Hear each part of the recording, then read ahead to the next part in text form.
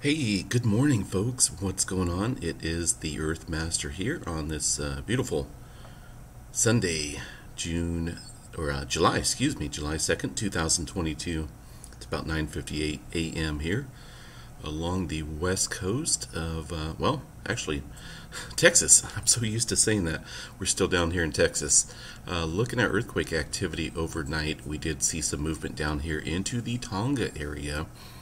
Remember, this area has been bouncing back and forth with earthquake swarms and deeper movement quakes. 6.9 was triggered about 5 o'clock this morning, 225 kilometers deep. So we have been seeing quite a bit of movement here over the last 30 days. Let me bring that up and show you guys the bouncing back and forth of deeper movement, subsequent swarms. Let's do 30 days. Here we go, so we can see it. A lot of activity been stirring up out here in the region with quite a few swarms. There's that 7.2 back in the middle of June.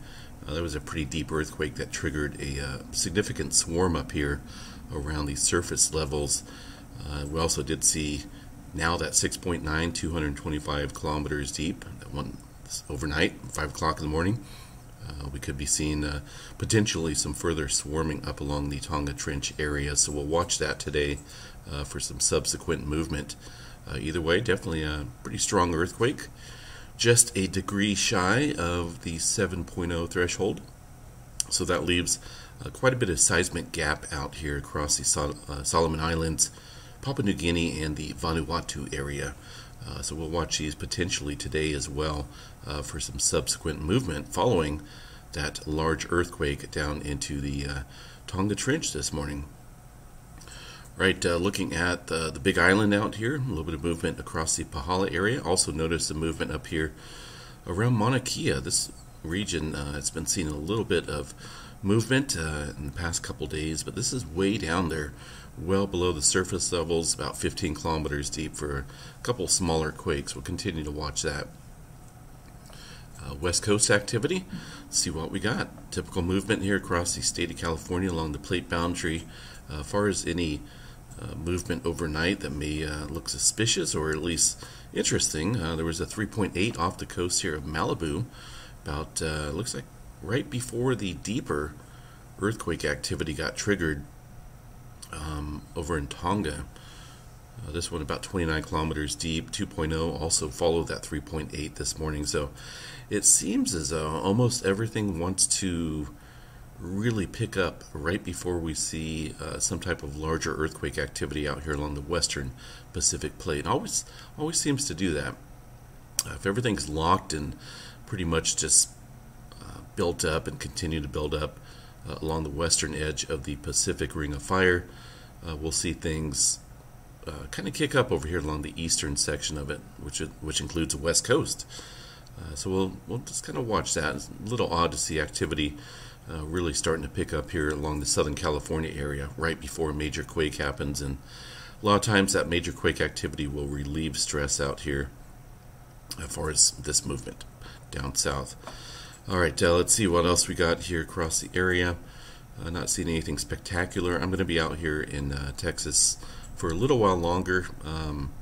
We got stirred up in a bunch of storms last night, and basically ended up in a town called Big Lake, Texas. That's currently where we are at, but we're going to be watching the weather throughout the day today. It's going to be a little bit closer up north around the panhandle of Texas that we're going to be shooting for later this afternoon. But ran across some big storms. I did not get a chance to go live due to the intermittent service out here along the here in the Texas area.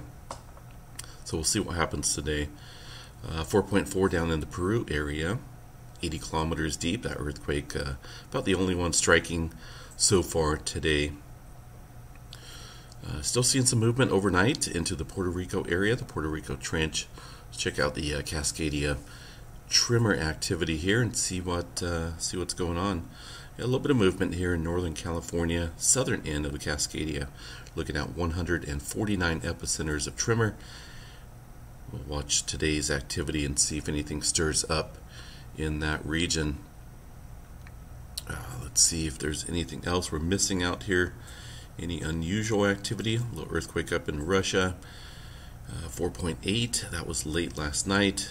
Like I say, I didn't get in into the motel room until we basically found a town. We were just out in the middle of Nowhereville chasing these storms, and it was pretty crazy. But we'll try to get an update in a little bit later on this evening as well. Try to go live here for the channel while we're out and about. Alright, let's check out SolarHam site here real quick and see what's going on. Well, the monster sunspot region here looks like it's much further on the western limb here of the sun, 3354. Beautiful sunspot. It looks like it does have a very complex structure. It has been. It's been growing in size very drastically, but it is starting to drift over almost out of view, and here probably within the next day or so that will no longer be a threat far as any Earth-directed flares go. So we're kind of watching just the rest of the visible disk here with a newer sunspot region down here. Looks like that is growing in complexity down here in the southeastern quadrant of the sun. So we'll continue to watch that for some potential development. And solar flares, right now 99% chance for a C flare, M flare at 45x, around 10% chance. Quick look at the weather forecast here today. Good portion of the East Coast, eastern region states have a pretty broad area of severe weather. 2% chance for tornado probability. So main threat out there looks like it's going to be some wind. We did come across some pretty good wind yesterday out here in Texas, and quite a few wall clouds and funnels, but no tornadoes. Today we're going to be up here around the Texas Panhandle, just kind of observing stuff, seeing how things develop late this afternoon. In the meantime, folks, have a beautiful rest of your weekend, and we'll go live here on our travels. Just kind of give you guys a little chat about what we're doing out here.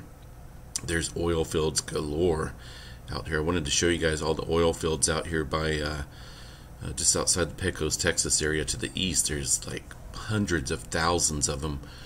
What's it called? The Permian Basin oil fields. Oh goodness, it's crazy the amount of them out here.